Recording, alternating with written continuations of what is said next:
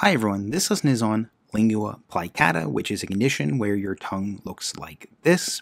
This condition has many different names. Some of them include fissured tongue, furrowed tongue, grooved tongue, scrotal tongue, cerebriform tongue, or plicated tongue. Many different names for the same condition where your tongue looks like this. We're going to talk about some potential causes for this condition. We'll also talk about some of the potential complications of having this particular issue. And we'll also talk about certain things we can do to potentially help resolve or treat this condition. So Lingua Plicata, again, condition involving the tongue. It's a benign condition that involves deep fissuring of the tongue. So again, tongue looks like this, but it's essentially these big, deep ridges or fissures in the tongue. This can occur in healthy individuals. In fact, it can be very prevalent. It may affect up to 20% of the general population. Now, there are particular factors that seem to increase the likelihood of having this condition. Some of these include being of the male biological sex, so males are more likely to be affected than females. It's also more common in older age patients, particularly over the age of 50. So there's an increasing prevalence with increasing age. But having said all that, there are particular or potential causes for having lingua plicata, and there are other medical conditions where patients that have those conditions are more likely to have lingua plicata as well. So some of the potential causes that may lead to a person having this condition include possible genetic contributions. So it does appear that there's a polygenic or autosomal dominant effect with regards to this condition, although with incomplete dominance. So all of this means that polygenic means perhaps there's multiple genes that are responsible for increasing the risk of having this. And autosomal dominant means that you only need one copy of an affected allele to potentially present with this type of tongue or be more likely to have lingua plicata, but it has incomplete dominance, meaning that not everybody that has that one copy of the allele will show or will have this type of condition. It's also more common in certain conditions, as I mentioned before. These include Down syndrome, Melkerson-Rosenthal syndrome, having psoriasis, Sjogren's syndrome, so having dry eyes, dry mouth. The dry mouth may lead to cracking or deeper fissures in the tongue, and chronic granulomatous disease.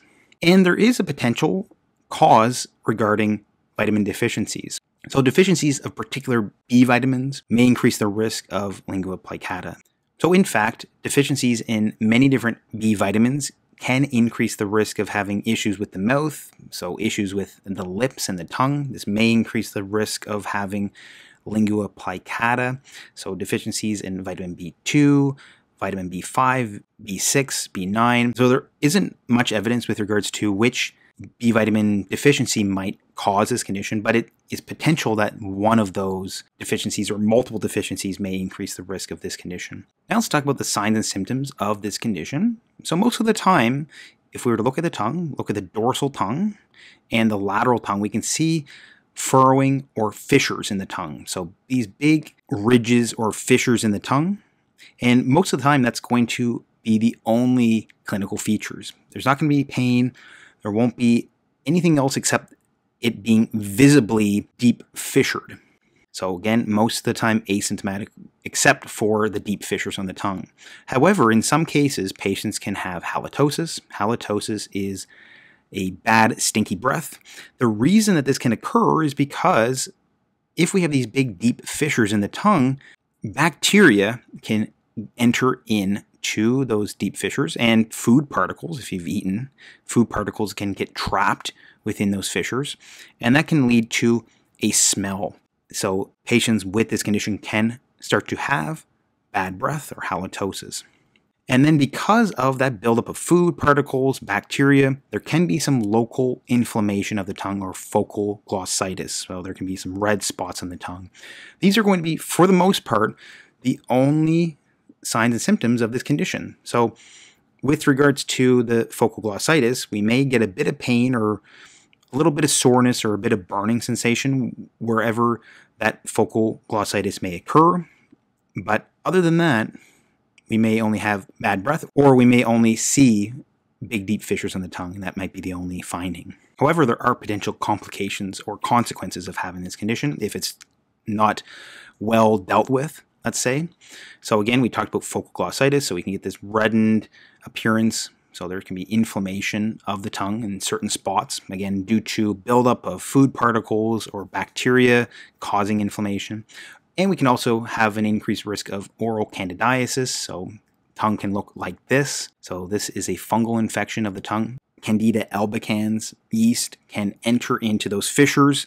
They can multiply and then can lead to something like this. This can occur as well. These are potential complications. So let's talk about how this condition is diagnosed and treated. So the diagnosis is simply going to be a clinical diagnosis. We're going to look at the tongue and make the diagnosis just by visual inspection.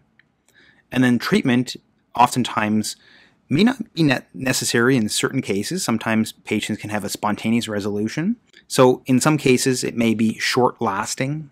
Patients can have a spontaneous resolution without doing anything or without realizing that they've changed anything. But in other cases, patients may have a longer-lasting condition. And in these particular cases, we're going to want to do certain things to help improve the likelihood of having a resolution. Some of these include avoiding tobacco. Tobacco can irritate the tongue, can irritate those fissures or make it less likely that the fissures can close and heal.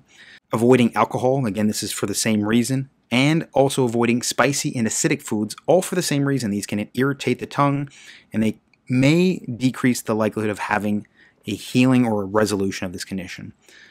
Now, some other important things we want to think about here is that while we have this condition, because of those deep fissures in the tongue, you want to have very good dental hygiene. And the reason is because of the fact that we mentioned before, food particles can get trapped in those fissures. Bacteria can then multiply within those fissures in the tongue, and that can cause either halitosis, bad breath, or inflammation of the tongue. So when eating, especially right after eating, you want to gently brush the tongue, and that's important, gentle brushing. Especially if you can get a toothbrush with soft bristles, you want to gently brush the tongue. You don't want to irritate the tongue any more than it has to be.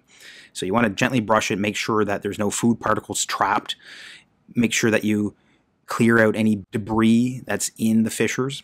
So that's going to be very important. And again, try to do this regularly, anytime you have anything to eat.